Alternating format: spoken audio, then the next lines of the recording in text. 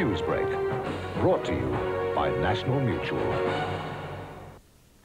Good evening. A prison officer is in hospital tonight after being stabbed by an inmate at Sydney's Long Bay Jail. He's now undergoing tests for AIDS after being attacked by an HIV-positive prisoner carrying a hypodermic syringe full of blood. It's possible the prisoner may be charged with attempted murder. New hopes tonight that interest rates will fall. The chief of the ANZ Banking Group has forecast a 2% drop by the end of the year.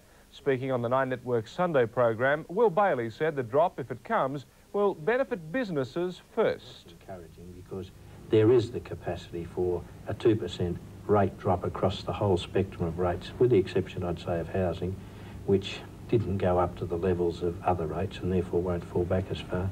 But the opportunity is there, and I really think it can be taken up.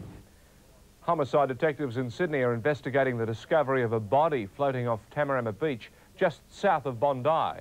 Police divers began searching after blood was found on a nearby cliff top. The body is believed to be that of a Thai national. He was last seen alive on Friday. A 4-year-old deaf boy missing for 24 hours in scrubland in South Australia has been found safe and well. Nathaniel Cadenaro disappeared in the Barossa Valley late yesterday while waiting his turn to go trail bike riding. After a search involving 120 people, Nathaniel was found this morning asleep on the bank of a creek. Britain is experiencing a heat wave that's threatening water supplies. On Tuesday, many parts of southern England and Scotland will be officially declared in drought if there's no rain.